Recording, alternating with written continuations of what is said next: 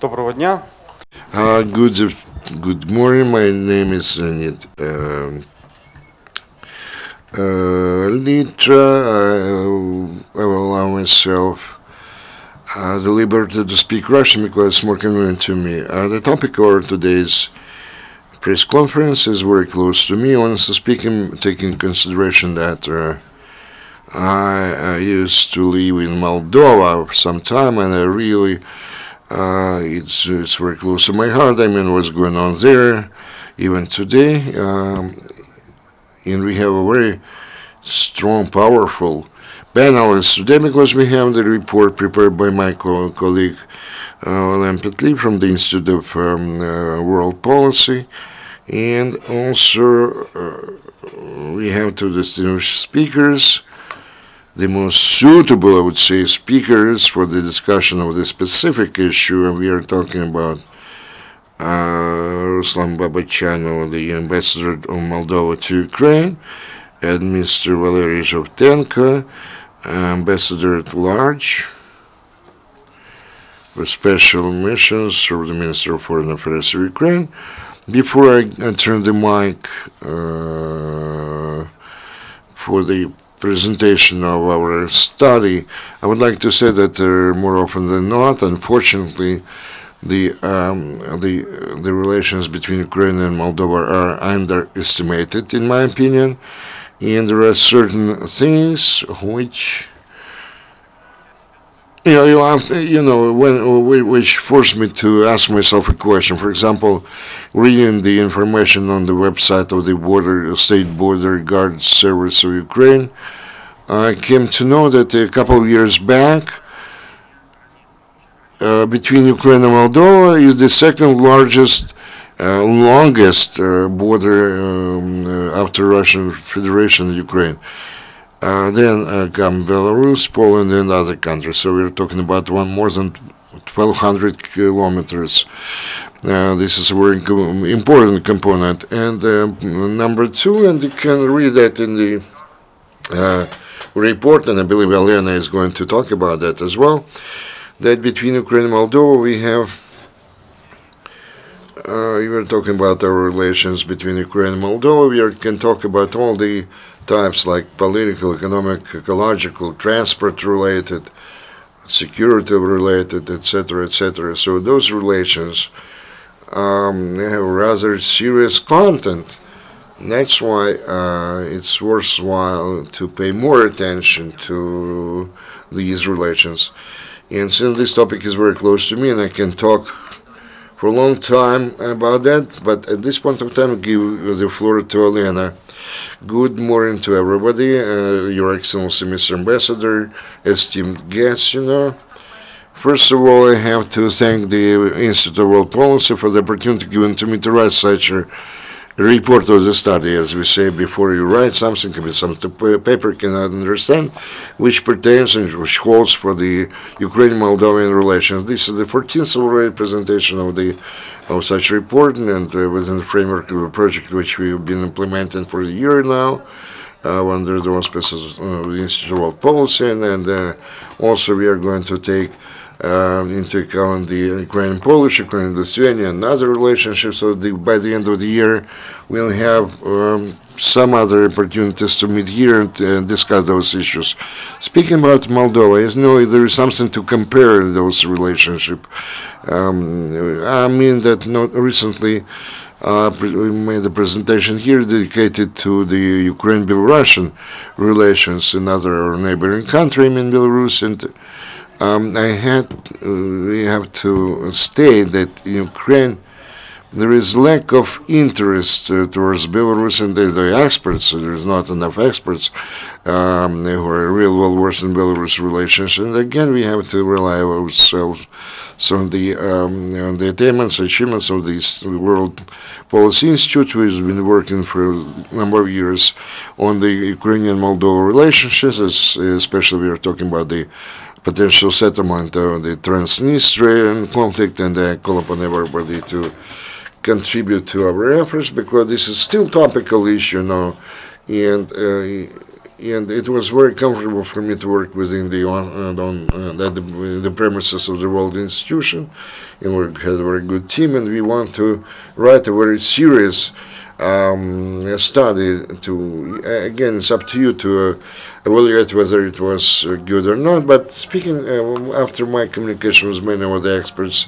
in the purposes of preparation of this study, what I liked really was very much that there were no indifferent persons, and a lot of persons took this issue close to their hearts, and there were the ones that in the end of the analysis we could switch over to a different level of our relationship between the two countries after the disintegration of the former USSR. So this is in the agenda, demarcation of the borders and whatever pertains to the intellectual property. So what we still have from the beginning of the 1990s of the last century and all the way up to our cooperation. So in this context, I would like to say that I could not forget about the idea that Ukraine-Moldova relations lack some vision. I'm not a visionary, so to say.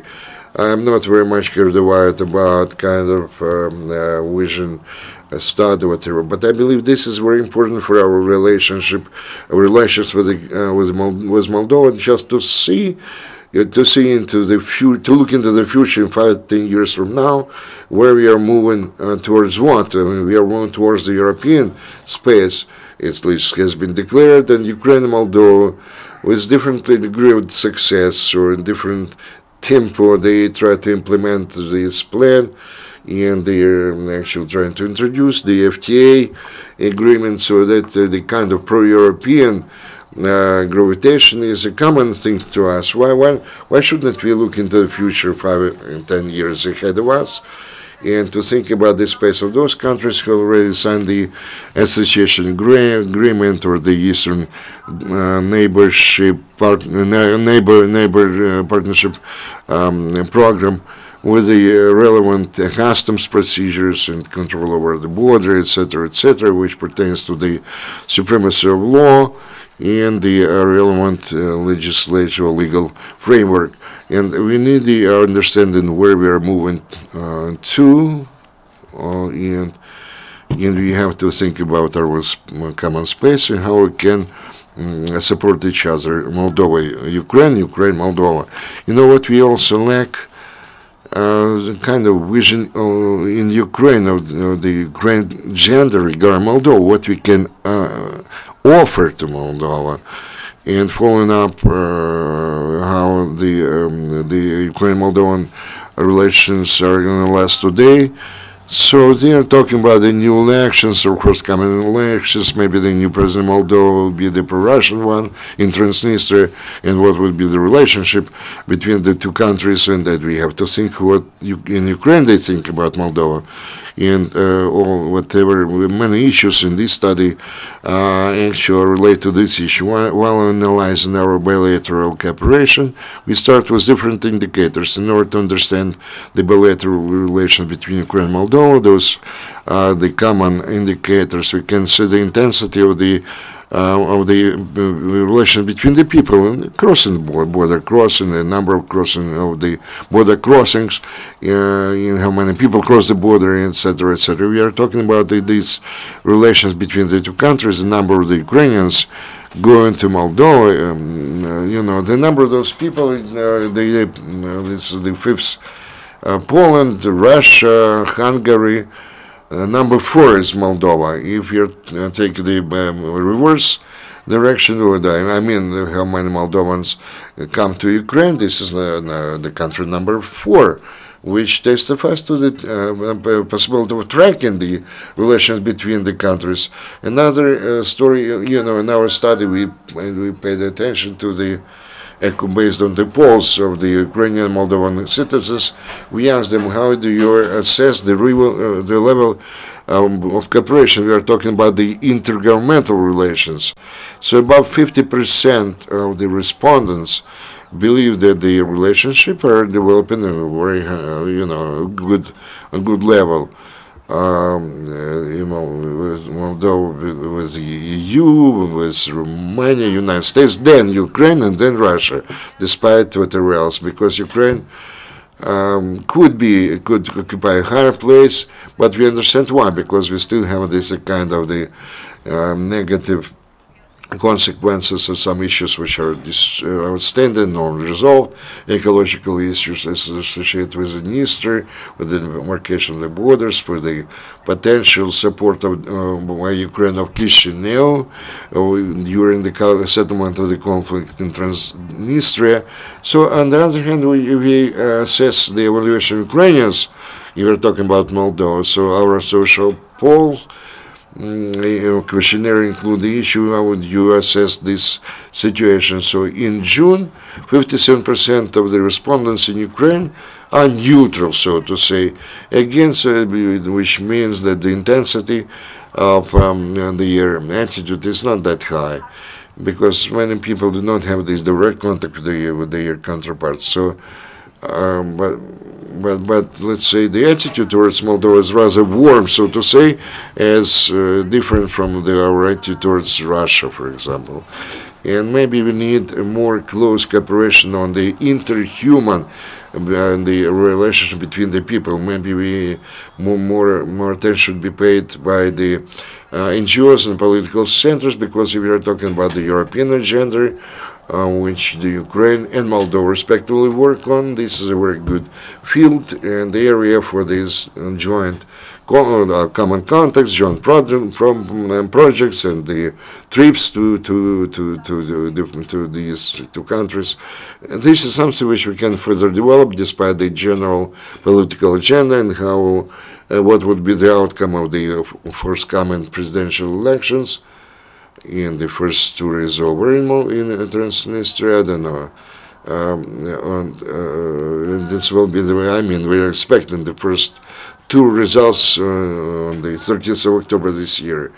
But the activity which we witness in our bilateral cooperation gives us the grounds for optimism. We believe that some of these will be settled in the nearest future, I hope.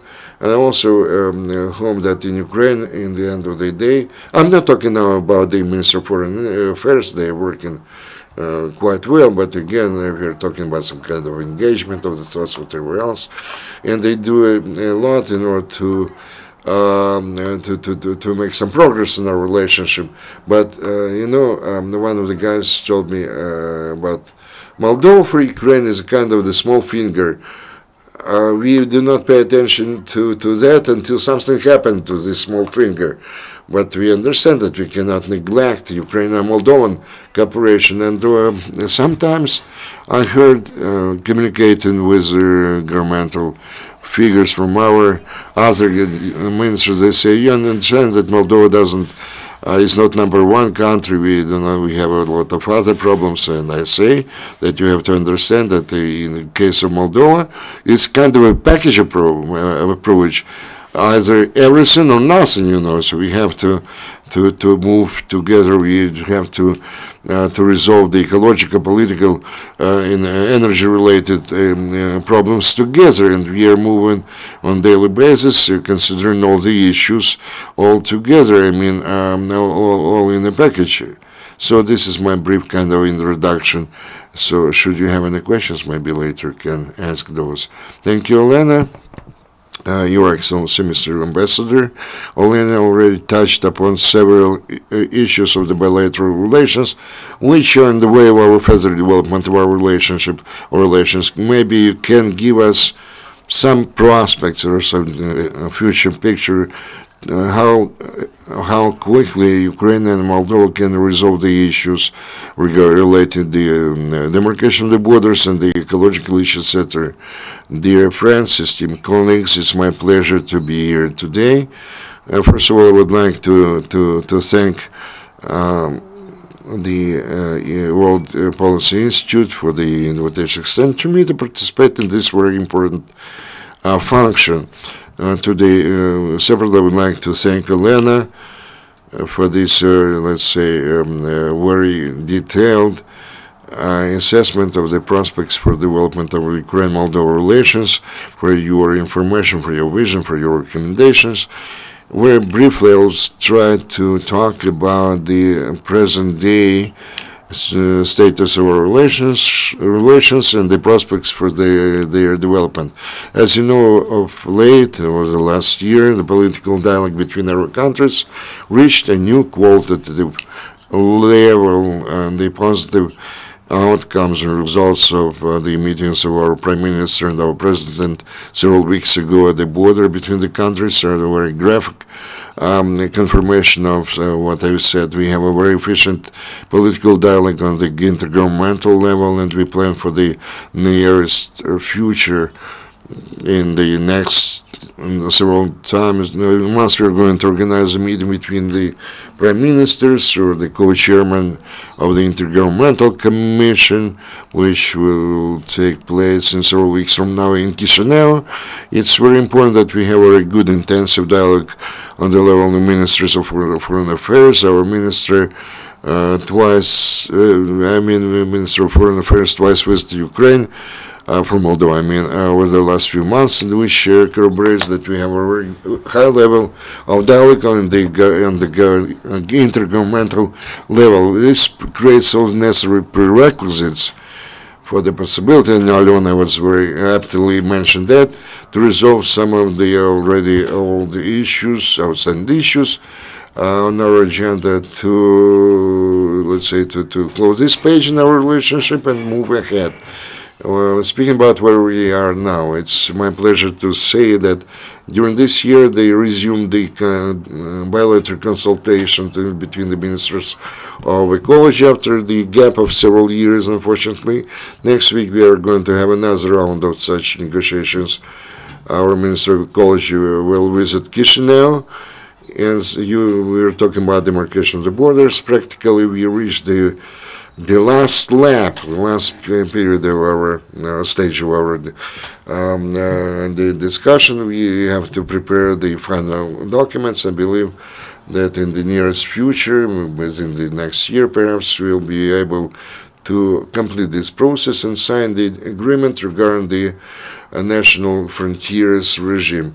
Speaking about the intellectual property, we also have the positive results here. We had a positive round of negotiations a couple of months ago, which were held in Kyiv. Next round of talks is planned to be held in Chisinau. So in all the directions we have positive dialogue and constructive cooperation, which we have reached. One more very important point, our cooperation in the power sector and energy sector. We have the draft project for the function of the Dniester hydrological power junction, and I believe this is a project on which both countries are working very actively. And I think, given the availability of the political will, we can reach the acceptable decision in this sphere. I didn't talk about ecology, but it's very important to us to make the Dniester River so that this river does not divide us as the border river, but should unite us. And we have to prove that we, as two different countries, we can find compromise, and there are all the necessary prerequisites at this stage of our discussions and negotiations. And I'm positive that we'll be able to do that in the nearest future. We could resolve the old issues and the focus of our attention on those issues which unite us mostly. We are talking cooperation in the European integration context, also the improvement of the border infrastructure and promotion of the trans-border trade. And you absolutely rightly said that according to the number of the people coming to Ukraine, Moldova takes the first place. More than 4 million citizens of Ukraine crossed the border of Ukraine last year, which testifies to the intensity of our relations and it emphasizes the role of Ukraine as a neighboring country for the Republic of Moldova, which is a very important and positive thing. And immediately I would like to emphasize that the development of strategic good neighborly relations in the context of the European integration is one of the top priorities in the foreign policy of the government of the Republic of Moldova. This is really very important, and we devote a lot of attention to this. Also, I would like to say a few words about the trade economic relationship between the countries. Unfortunately, last year we had some difficulties. Our bilateral commodity turnover drastically dropped, but it's good that during our efforts we managed to reach some positive changes in this specific regard. We increased the turnover of commodities between the two countries. We organized two bilateral business forums in Chisinau. Next week, it's my pleasure to announce about that. In the Chernovtsi, we are going to have tripartite business forum, Ukraine, Moldova, and Romania, and we try to do everything possible in order to activate our cooperation, and this is going to be promoted by the future meeting of the co-chairman for the economic relationship. They also are the ministers of economies of our respective countries. I am sure that we are going to have very good constructive dialogue during that meeting. Also, I would like to emphasize the role of Ukraine in Transnistria conflict settlement. I believe that my colleague, Mr. Ambassador, will talk more about this specific topic, but to us it's very important this positive, constructive role played by Ukraine in promoting this negotiation process to settle the Transnistria problem. We do evaluate it highly, and this is very important to us. One of the very important things also, and would like to emphasize that, and our Moldovan colleagues emphasize that they support the territorial integrity and sovereignty of Ukraine, and they provide the support to those people who suffered as a result of the conflict in the eastern part of Ukraine. And one of the examples, on August 20 this year, 20 children from the families who became victims of this. Unfortunately, they went through the rehabilitation in the territory of Moldova, and more than 100, we took more than 100 children from Moldova to our country. So Moldova is a small country that they do whatever they can to help us. Also, we had some voluntary or the free of charge concerts. And the money which we collected during those concerts, they were used for the rehabilitation of our children who suffered as a result of the armed conflict. A few words about humanitarian aspects of our cooperation is very important, I believe. And over the last year, we placed a special emphasis on the necessity to restore the cultural context between the countries. Many Moldovan artists and the, let's say, singers and figures of art visited Ukraine, and in the nearest future plan to sign two agreements to programs in the sphere of culture and education. So we are trying to do everything possible to intensify in all the possible trends and directions our relationship. And I am positive, and Olena was speaking about that we do have very positive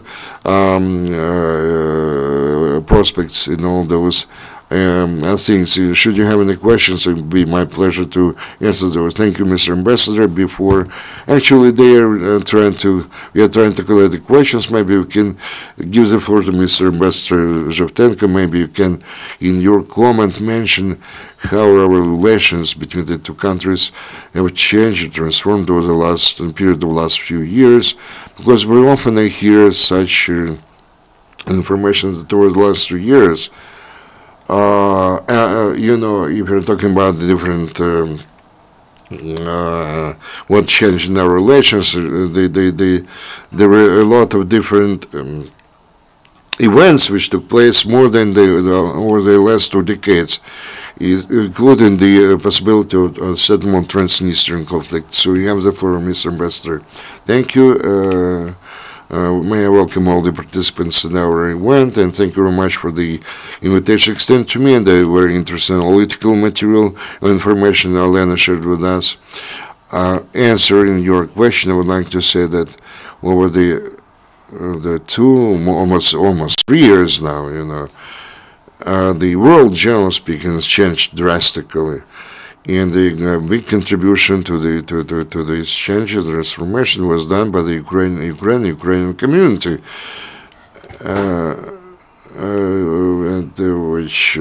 where we had this, what we call the revolution dignity, which actually changed situation not only in Ukraine and Europe, but in the globe.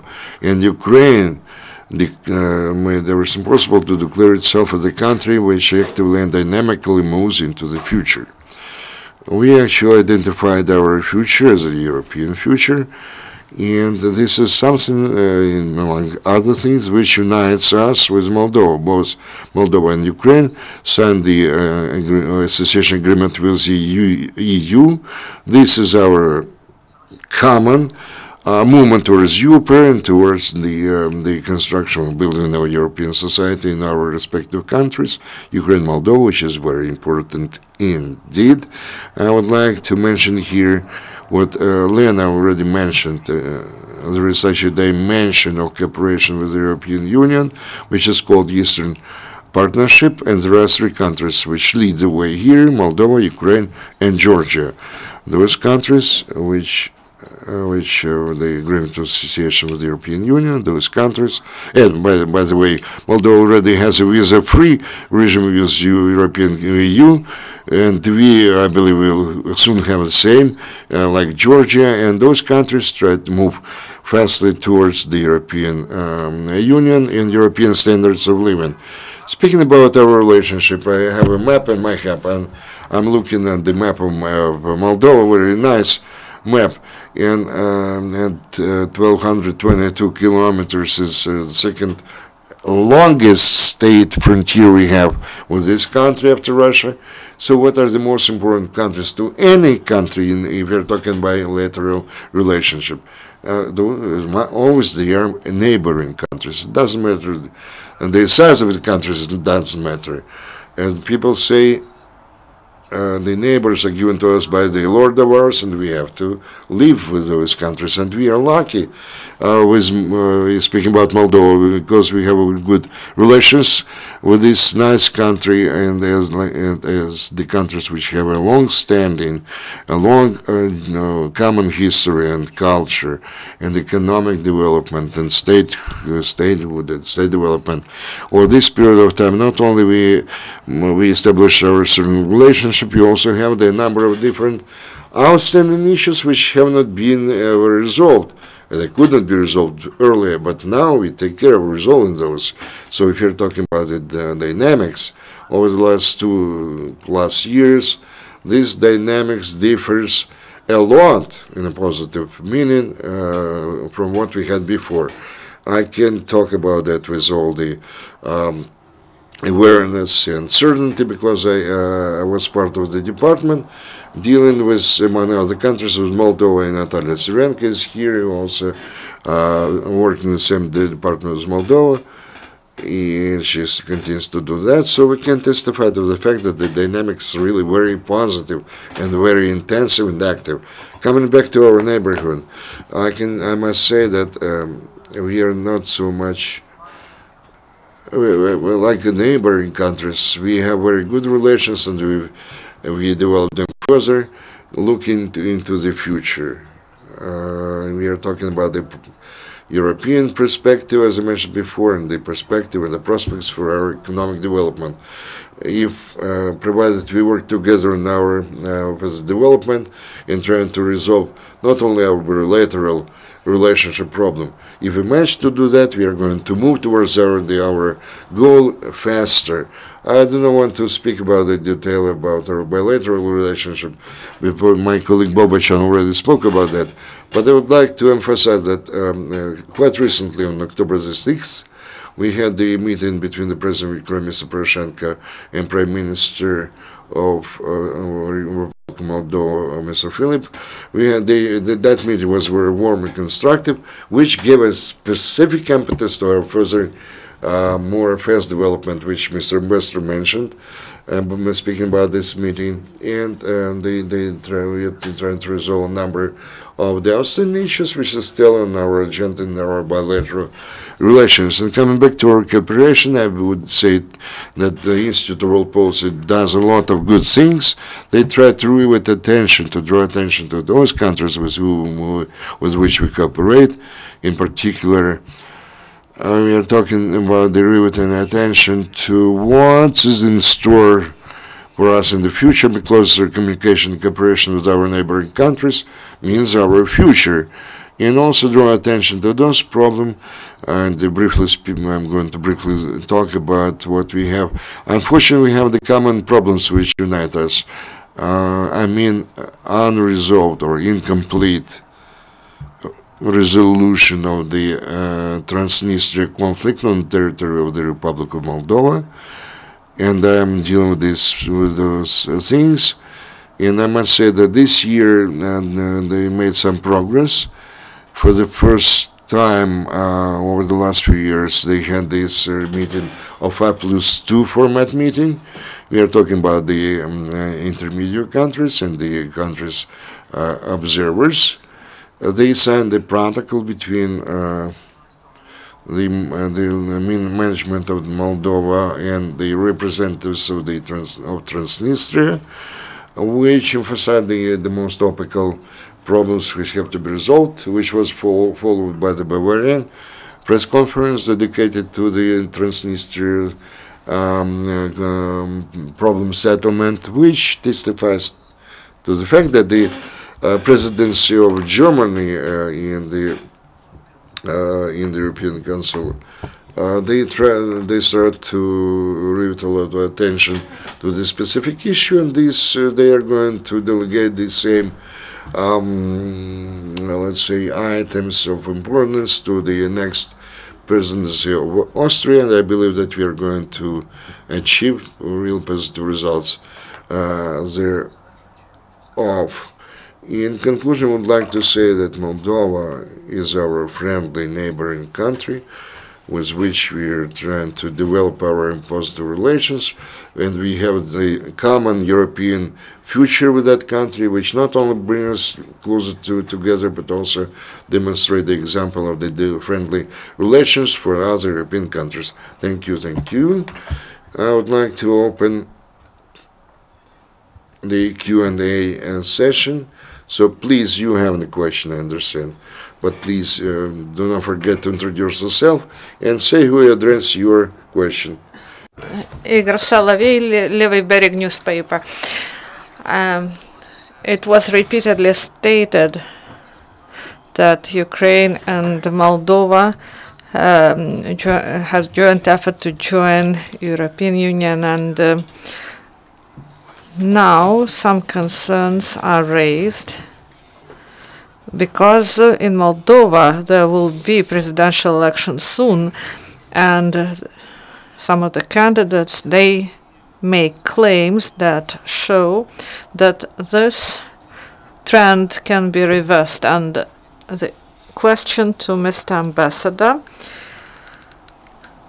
whether policy of Moldova change after the election, and the question to representative of the Ministry of Foreign Affairs of Ukraine, how Ukrainian side react on remarks and respond to the remarks of the candidates who question territorial integrity of Ukraine. And one more question, Vitaly Martinyuk, Political Research Center. Yesterday it was said that the mission, there was information that there will be joint checkpoints in this Transnistria region, and it was said that Transnistria checkpoints will be lifted, whether these processes will go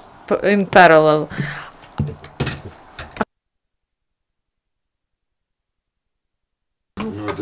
So we are going to answer these questions. Concerning the first question, I cannot comment the claim of the candidate, especially that we are at the last stage, and I want to say that no matter who will be the president of Moldova, and we believe that we will have good relationship, a partner relationship between our countries, that this course, will be preserved.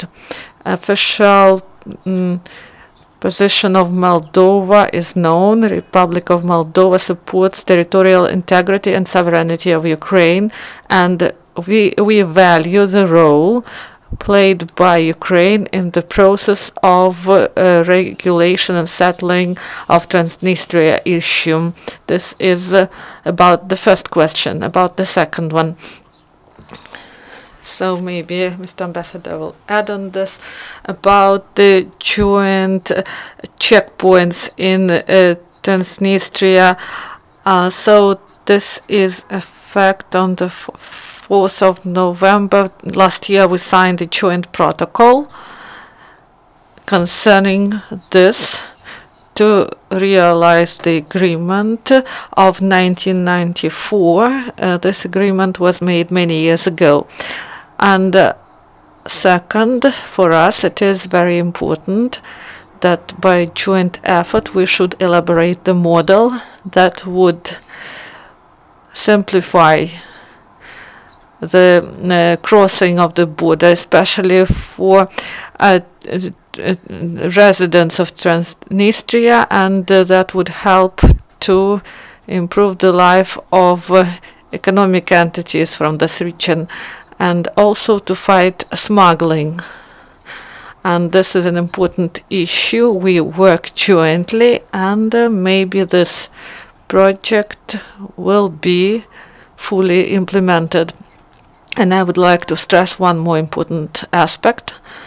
We also negotiate with our partners, our colleagues from Transnistria region, and for us it is important that stability in the region be preserved.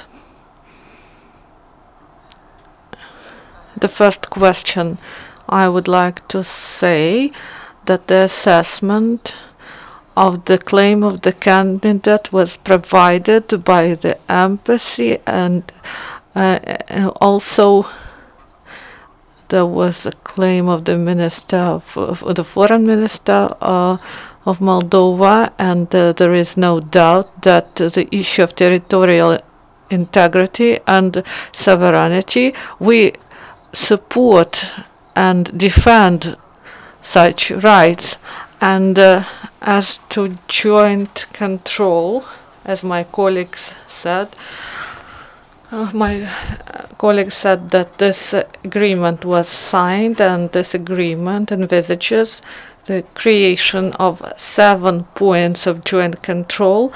We have such practice with Poland. We have joint control points there, and like Chergan, because there is mission to support trans-border cooperation, YOBAM, that chose this point as a pilot project with the support of European Union in order to demonstrate the transparency and European standards at Ukrainian and Moldovan border in the area of Transnistria. And you know, in this research, from this research, that there are many goods that are crossing this border, especially excise goods, and this project, this is all done in the territory of Ukraine, and it's not about left bank, and this is done in accordance to the standards of the EU.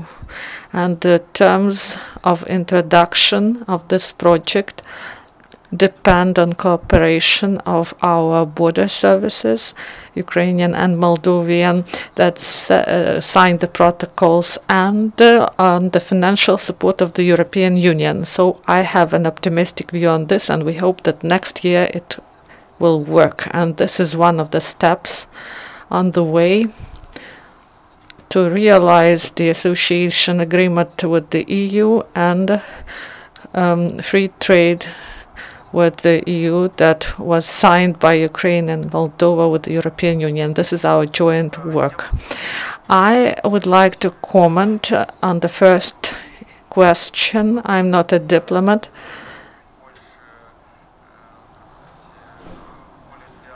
I have more area for creativity, and Mr. Don made a scandalous statement. He is a provocateur. He repeatedly made statements and then rejected them. I want to remind you that he was the Minister of the Economy of Moldova, and he wrote a letter to the European Commission, and he asked that they should start the association agreement proceedings and signing. And when he became the leader of the Socialist Party, he was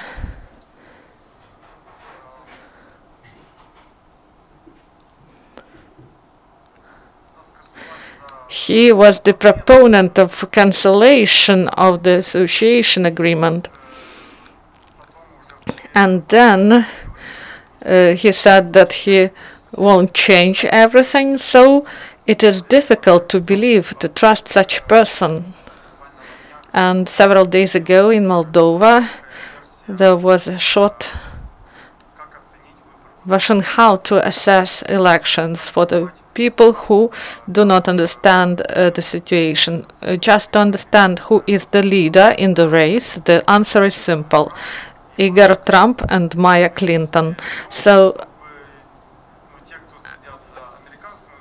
if you follow American elections, so such situations appear. So this is a joke, of course, but I think that this joke reflects some aspects of elections.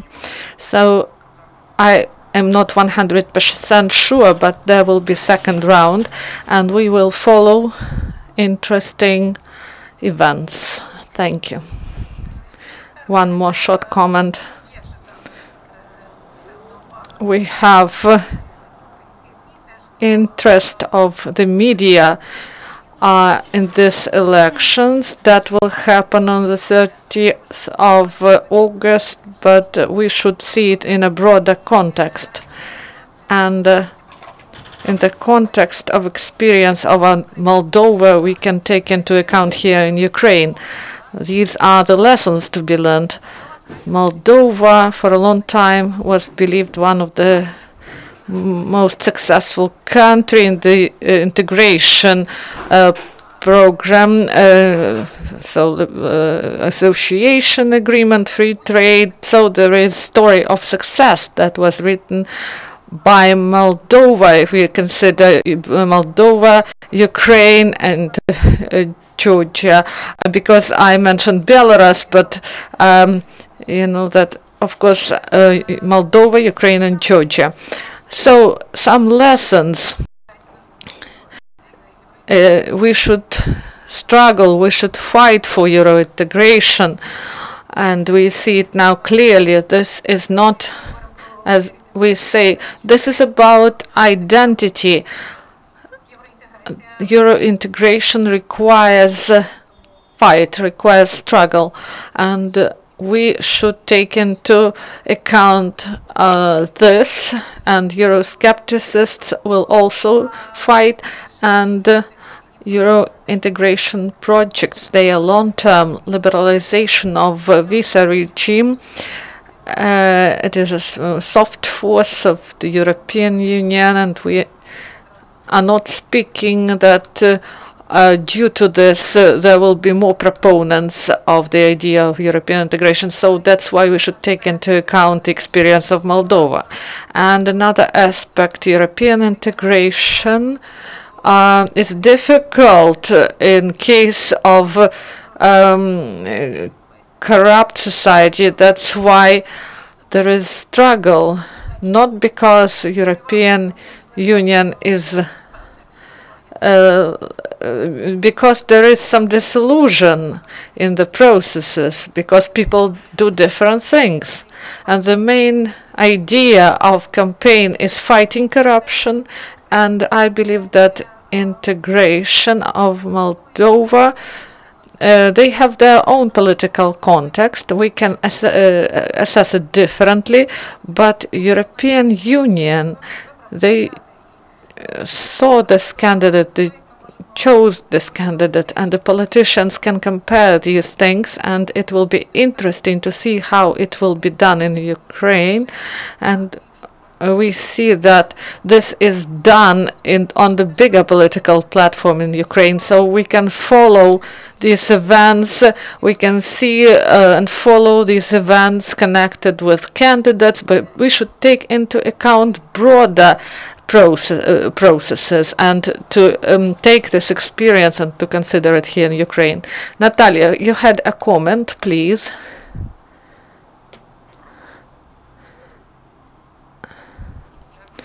Thank you.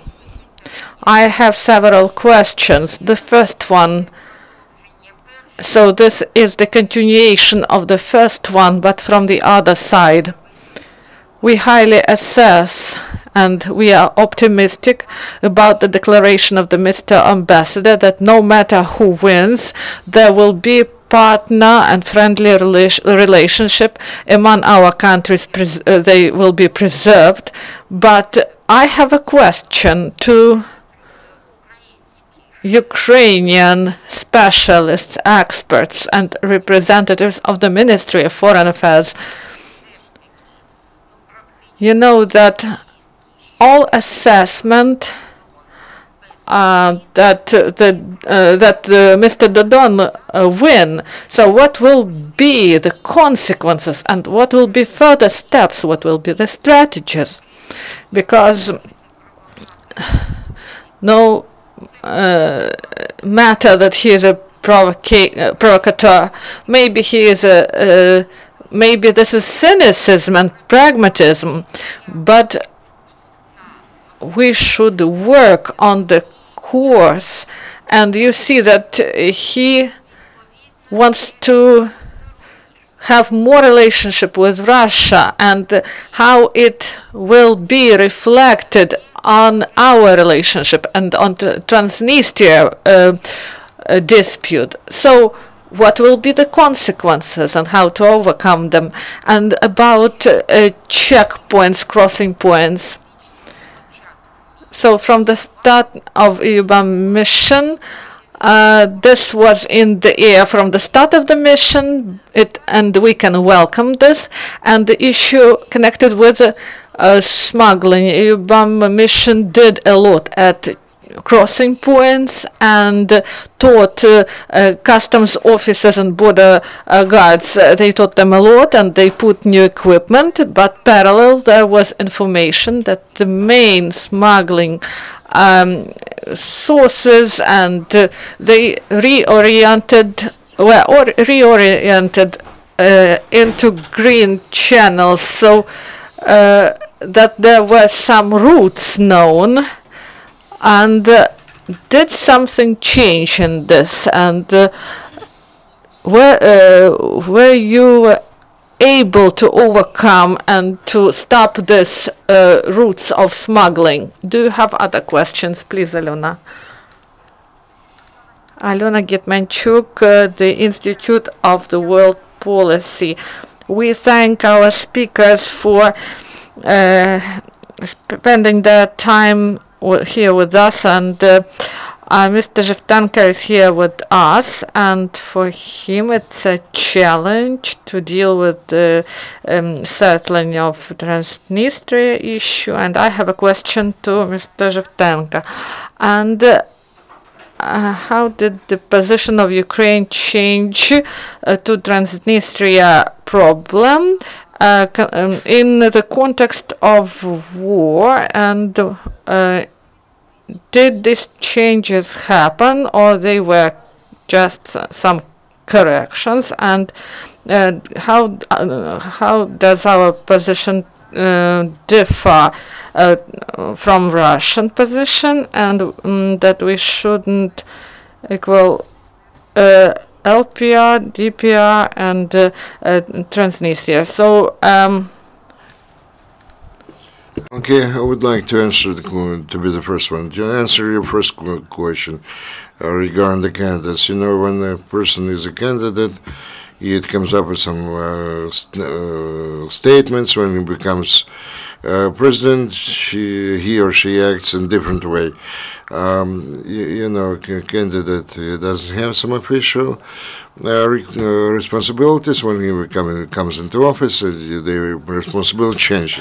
This is true not only about Ukraine but Moldova as well.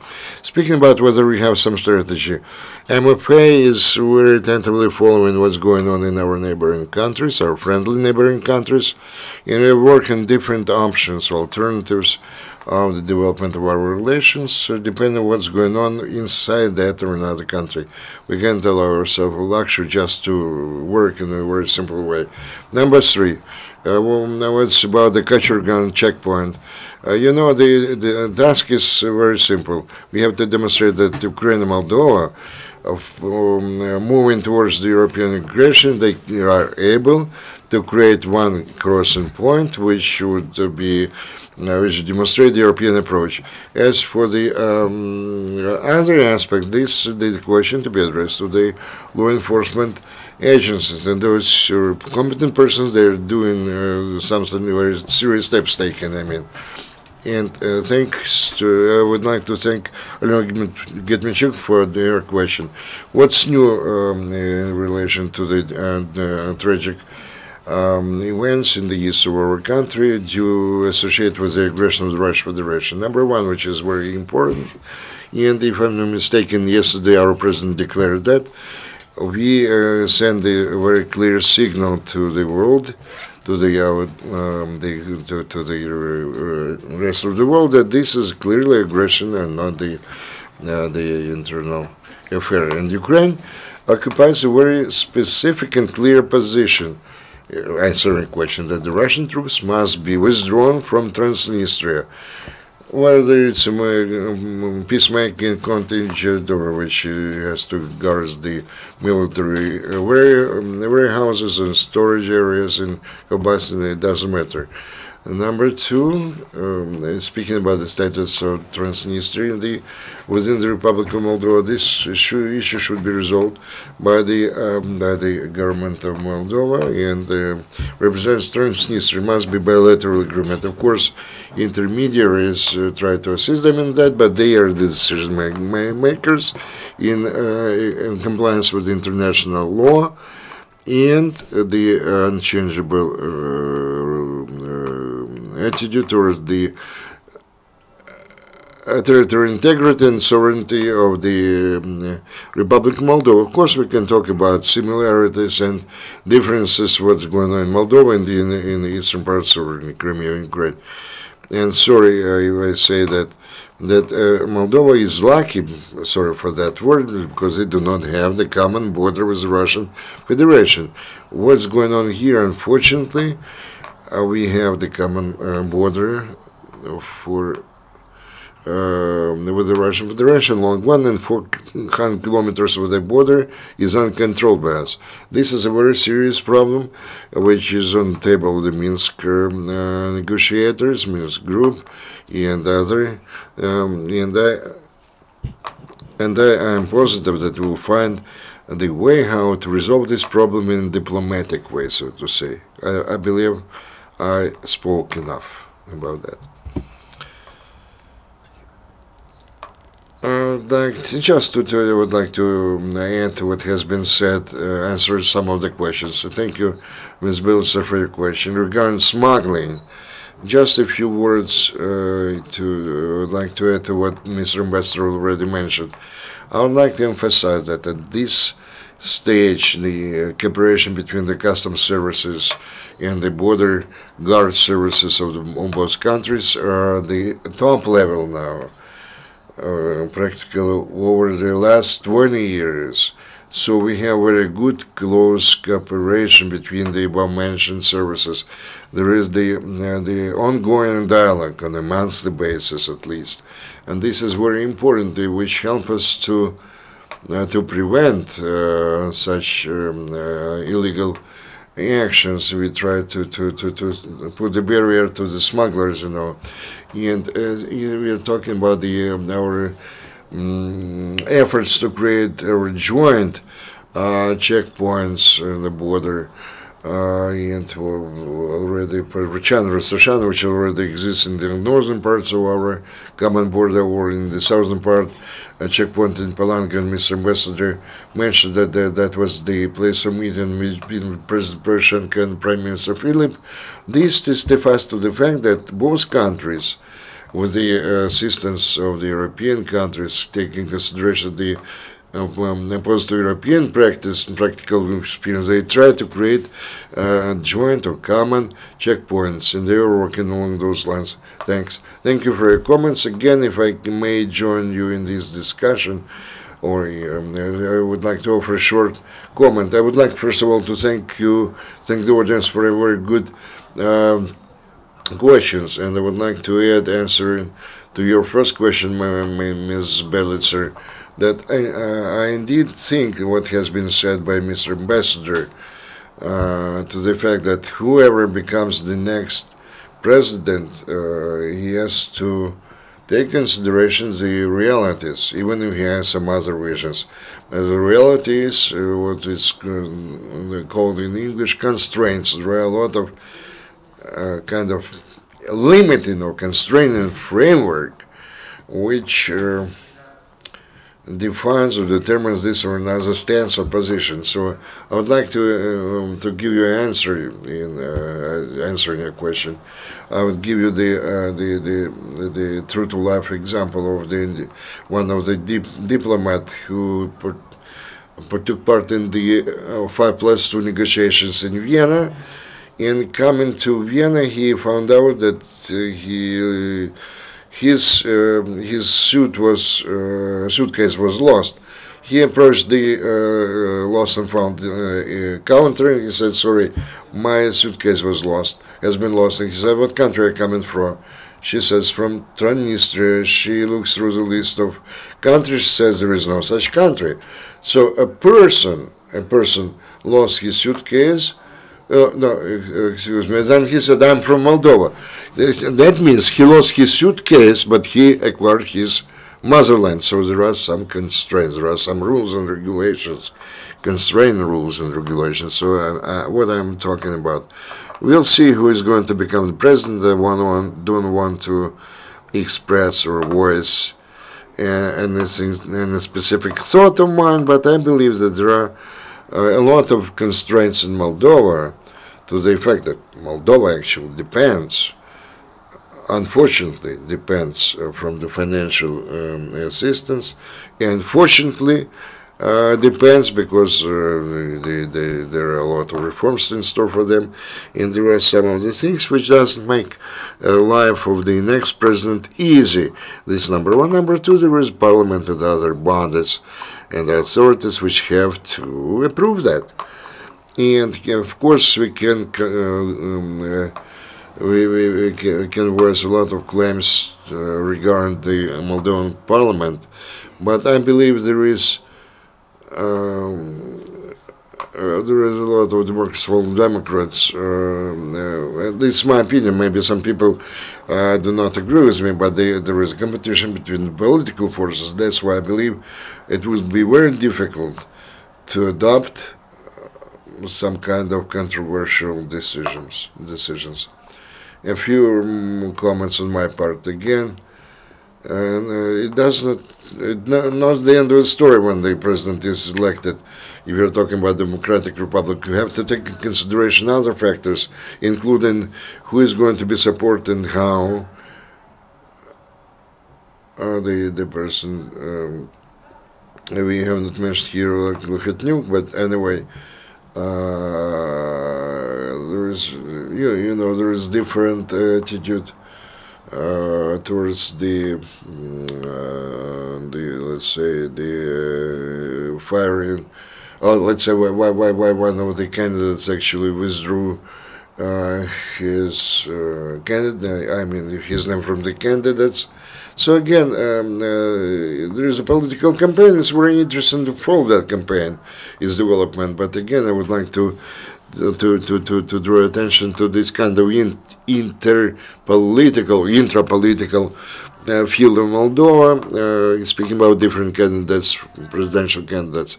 And again, these studies, we are talking about the risks And this, as I mentioned, that this is a risk when the Don becomes a president, and how this and the maybe can potential change of the vector, political vector, how it will impact the bilateral relations with Ukraine. We were taking that in consideration while evaluating the risks for the bilateral relations and the relevant recommendations. So what to do. So I call upon everybody to have a broader vision of the whole picture. Again, speaking about Transnistria, what I would like to add to what has been said by Leonid Litra, I repeatedly heard that the policy of Ukraine changed drastically in 2014 after they closed the land, let's say, and the skies, the so-called Resolution 118, to which Moldova responded negatively, and they accused Ukraine of this negative attitude there. So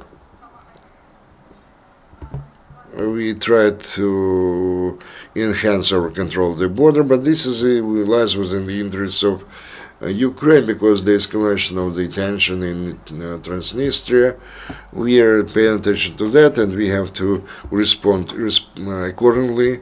We are talking about the border guards of Ukraine and other competent agencies, and of course we have to enhance or to increase our presence both in the different spheres, including the political sphere. And one of our recommendations is that maybe it's worthwhile in Ukraine to introduce the office of the Special Envoy of Ukraine, dealing with the resettlement of the conflicts in the post-Soviet space. The attitude of the Russian is the same towards Ukraine, towards Moldova and Georgia as well. And we have to take all this in consideration and try to resolve this situation by pulling our efforts and coordinate the position of Ukraine. Ukraine is a country which has to say its own agenda.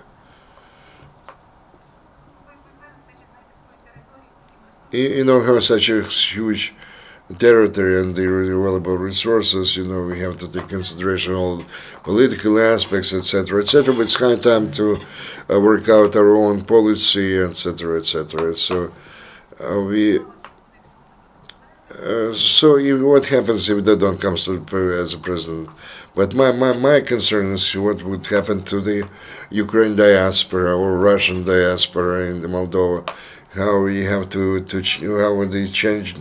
Will be changed the presence of Ukraine-Moldova. So those aspects which we have to pay attention to as well, because the ethnic Ukrainians, according to the latest statistics, is 10 to 12% of the citizens of Moldova. This is quite a big share, and perhaps Ukraine should be interested, so that Ukrainian national ethnic minority in Moldova remains pro-Ukrainian. We have to do something about that, and which immediately shows our weakness, generally speaking, of the Kiev policy regarding the Ukraine diaspora, not only in Moldova, elsewhere. We have to change this policy in the Ministry of Education as well. And they mentioned here that we are going to sign the protocol in the near future between in the educational sphere.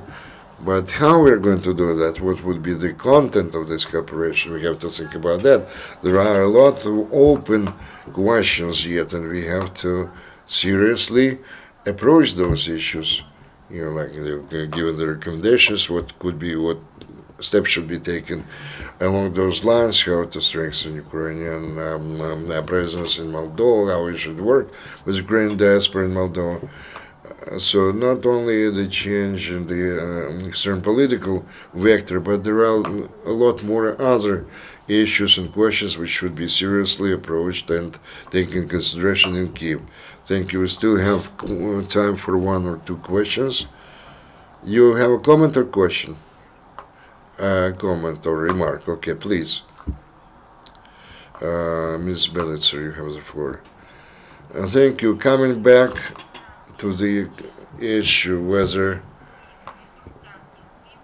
the results of the forthcoming elections will have any effect on our relations. So I would like to remind you the recent scandal in the parliamentary assemblies of the Council of Europe when the Georgian delegation did not vote for the position of Ukraine. Before the Georgian elections, nobody could allow such elections, such attitude, because our kind of long-standing historical friendship between the two countries. So we have to take that in consideration.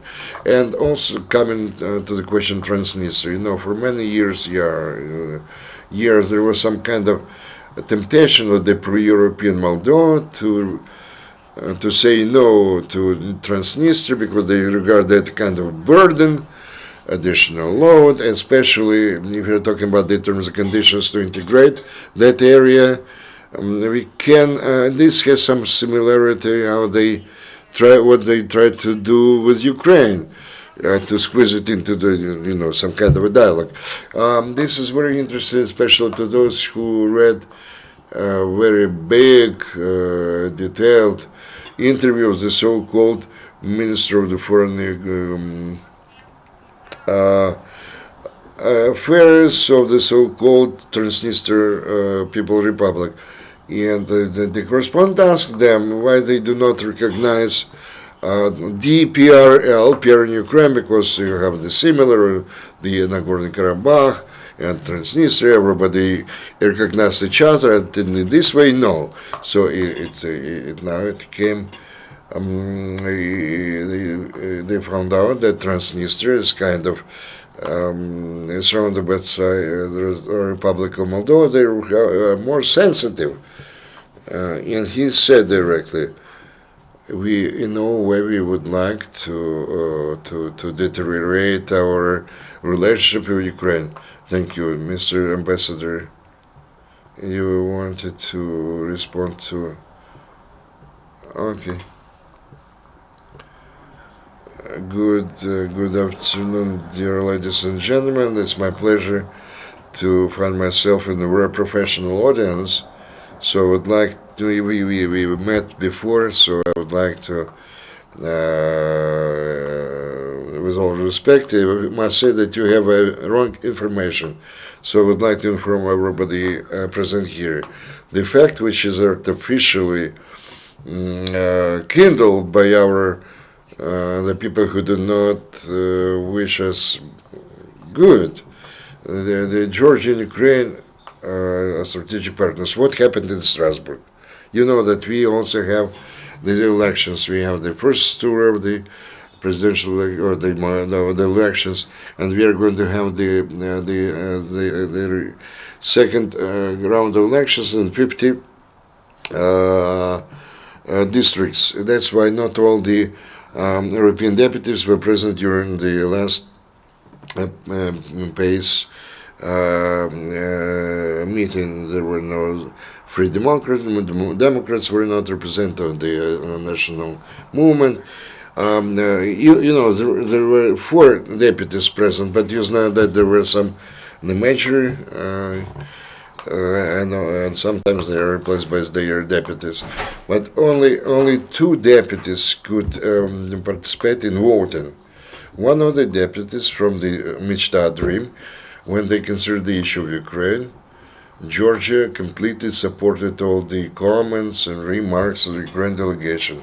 And they support completely the resolution as a whole. This is a very important decision in the committee. During voting, where only 2 deputies could participate, for your information, in the Council of Europe there were 324 deputies. For the first resolution, 78 deputies supported that, and for the second resolution, 87. And only 2 Georgian deputies were against. And nobody said that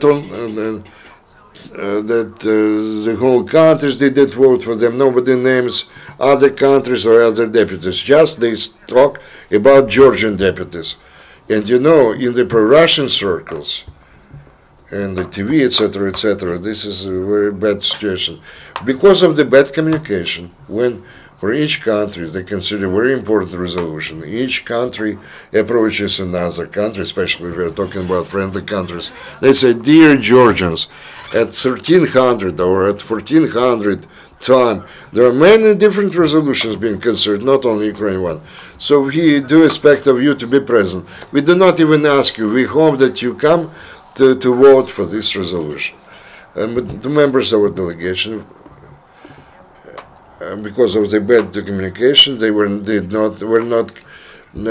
nobody told them that the resolution is going to be voted at this specific time. And the Swiss Georgian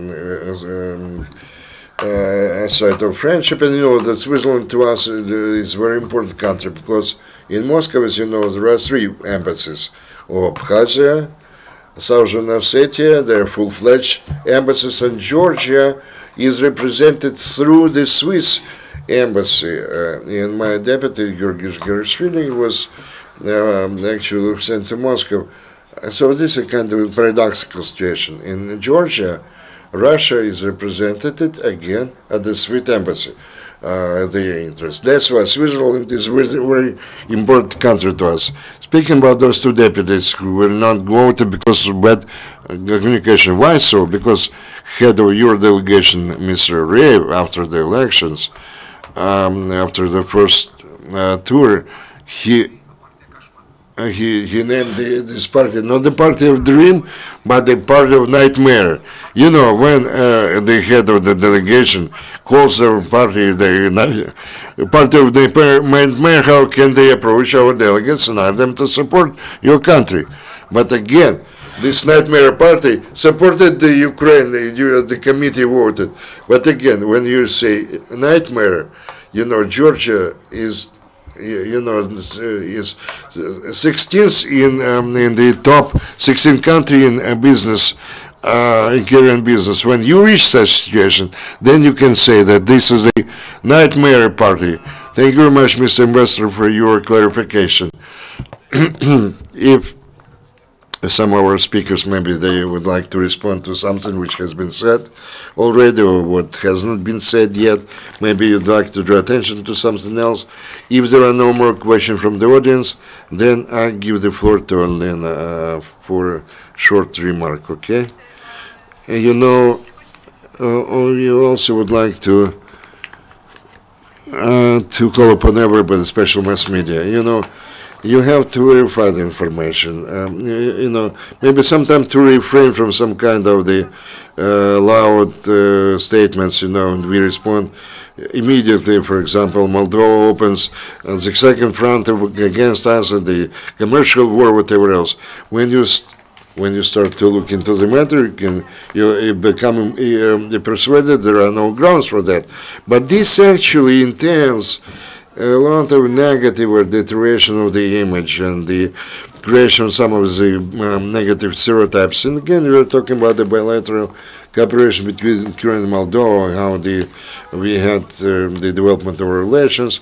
Well, it's better to see the positive moments, and they had not introduction of quotas, you know, like it happened in May. A number of different articles were carried. So we are talking about the real figures. What kind of second front we are talking about?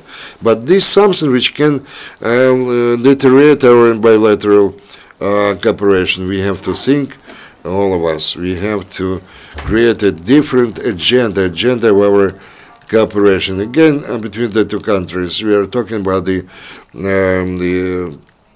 FSA, or the interparliamentary cooperation, which develops in a positive way, and this is emphasized by the Polog Gurian, who is the head of the Ukraine-Moldova group in the Verkhovna Rada. And at this stage, everything is developing very positively, you know, and I hope that this kind of interparliamentary and cooperation will develop not only in bilateral basis, but international platform as well. And I would like to thank everybody for for the comments she provided and some information provided for me when I was writing this material. A few words. Yeah, I do echo what Olena has said. We have a lot of common between our two countries, and most important, to pay attention to those things which unite us, bring us closer together, and allow us to move ahead and make progress. And we have, whenever possible, to avoid what we call the acute angles, which sometimes actually deteriorate our relationship. Again, I would like to thank you and for the presentation of your study for the Institute World Policy. Also, would like to thank all our panelists for the interest shown in you and for your comment. Of course, our audience for the fact that you found the time in your slot in your busy schedule. Come here. I would like to remind you the next meeting will be dedicated to audit Ukraine, Poland, Ukraine, Lithuania, and Ukraine, Japan. So we are looking forward to see you next time. Thank you.